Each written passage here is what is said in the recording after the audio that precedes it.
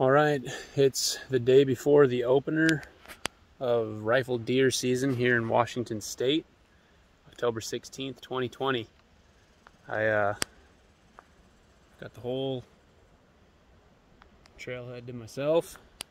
Not surprised by that. A little bit of a windstorm that we're hiking up in, and it's supposed to get pretty gnarly overnight, but I'm gonna try to get back in there before the weather comes in, set up shop. I'm gonna be back there for 5 days. Hopefully not that long. Hopefully I can get it done before then. Saw a really good buck up here a couple weeks ago and a ton of other sign, and that was just like an in and out trip. So have good feelings about this one. Hopefully the weather's not too bad up top, and hopefully I can come across a nice mature mule deer buck and make it happen with the old rifle. So I'll keep checking in. We'll have a bunch of nice videos by the time this hunt is over, and hopefully next time I'm down to the truck, my pack is a whole lot heavier.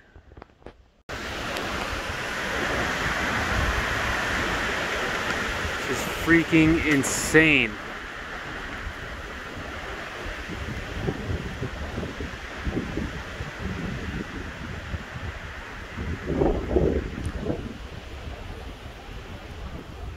Basically ran through that stuff because the trees were just exploding everywhere. Super nice out to the east. A little rainbow. But then once you get around the corner and head up towards the mountain, it's just freaking nasty. It's so windy.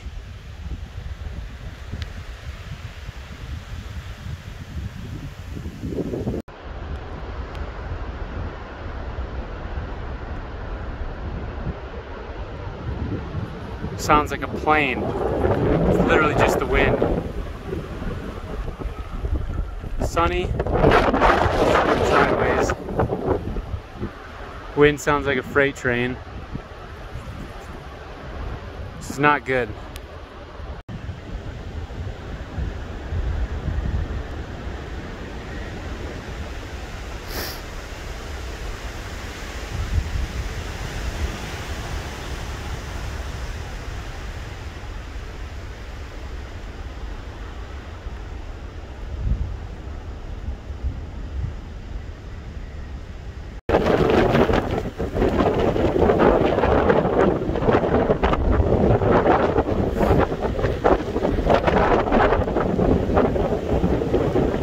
Up there, the big mountains. I don't know if it's gonna happen today.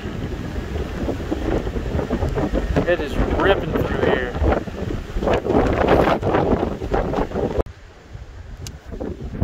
Well, we're up here in like a 60-mile-an-hour windstorm.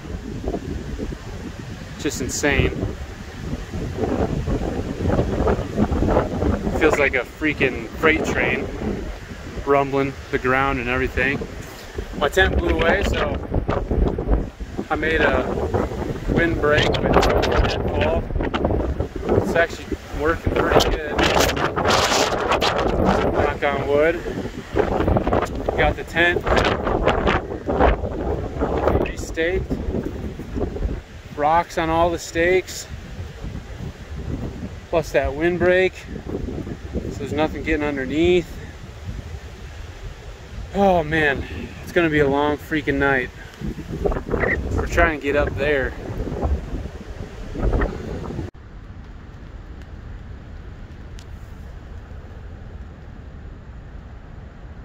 Got some socks drying, the lantern shaking. Hear the wind outside just ripping.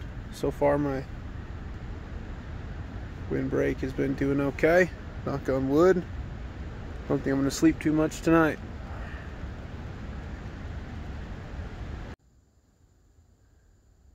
It's the morning of the opener. Made it through the night. The wind's died down. Barely noticeable now. Most of the snow has melted off down low. I'm headed right over into that little saddle. Glassed up a nice big buck in that clearing right over there. That's originally where I wanted to get to last night, but wasn't happening with the wind, so dried out my sleeping bag, letting the tent dry a little bit, and I'm going to pack up, grab some water down in the creek, and then get all the way up there. All right, camp's all packed up. Leave the windbreak for next time. Here's the high country. Gonna hit that middle ridge right there. Right there. Get up to the point, cross this ridge, and I'm gonna camp right down this saddle.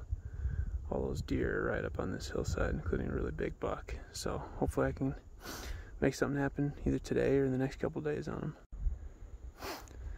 Well, slow and steady. I'm making my way up almost to the saddle.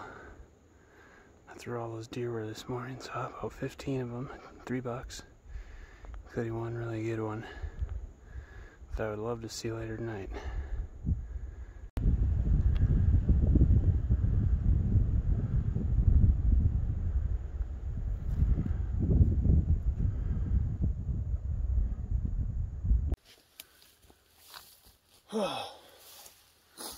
Well, that happened pretty freaking quick.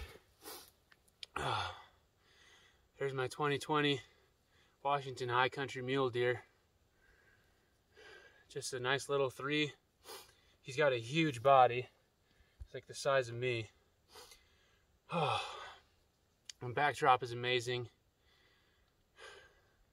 It was a super long day getting over here.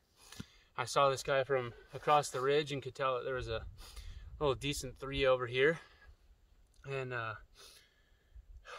ended up spotting him right around 5 o'clock with like 6 does and another small buck. Ended up closing the distance. I'm still out of breath. I like ran all the way around here. I jumped him out of the trees right up yonder, and he came running down and he froze, and I kind of got behind a tree in this burn and just got as close as I could and just shot him offhand at like 25 yards right through the shoulder. He just freaking dumped. I'm stoked. This is like one of my favorite places in Washington. It's a great buck. He's not huge, but I will take him any day of the week here in Washington, especially up above 6,000 feet in the snow. So I got a lot of work. Get him boned out. Fortunately, my tent is literally like 200 yards down the hill. So I'm gonna take care of everything I can tonight, spend the night, eat some breakfast, and then probably hit the trail bright and early tomorrow. So yeah, I'm stoked.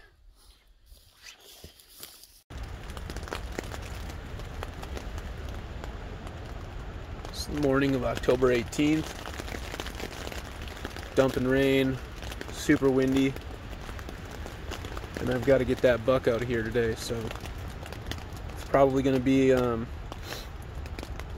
quite the experience, but every step is one step closer to the truck, and that's what I'm going to focus on. Alright, it's about 11:30. The sky's finally clearing a little bit, just squirting rain. Still really windy. Hopefully it's not too bad once I get off the ridge. I'm going that way, so I'm guessing it'll probably take 4 or 5 hours to get back to the truck. I'm just gonna take my time, slow and easy. The pack, that is a full boned out mule deer,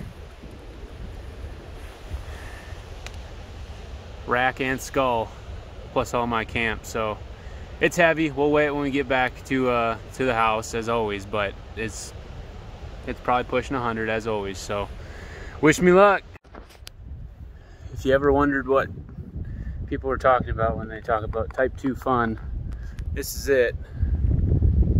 Got a buck on the back, walking through a rain/snowstorm at 6,000 feet in the high country of Washington. The pack probably weighs 100 pounds, but you know, at the end of the day, there will come a time in my life where I'm too old or probably too wise to put myself through this stuff, and I'll look back at days like this with a smile on my face, no doubt about it. Well, I'm back to Camp 1. There's my windbreak still intact. That's where I came up from. Left camp this morning at 11:30. Right now it's about 2 o'clock. Should take about an hour to an hour and a half to get all the way down to the truck, and it's all downhill from here. So unless there's a bunch of trees down over the trail, which very well could be, it should be pretty easy going. But I'm tired for sure, but spirits are high. I'm having a good time. There's really not a whole lot else I'd rather be doing in life, so I'm enjoying every step, even though it hurts. Solo in October, baby. High country. All you know for sure is that the weather's gonna be bad. It's an absolute gut check. Well, so that's a few steps to the trailhead. Truck's still sitting there. Looks like it has all the windows and all the wheels. Holy crap. Oh. Looks like we got some company too. All right, we're back to where we started. Got a little bit more company, just like we hoped for. The pack out was significantly heavier, about 6.5, 7 miles. It was long, but really wasn't that bad. This time of year, I'm usually in pretty good shape with, a couple nasty pack outs with bear season and the high hunt, things like that. So other than some sore feet, I feel pretty good. I wouldn't want to do it again until, maybe next year, but it was fantastic.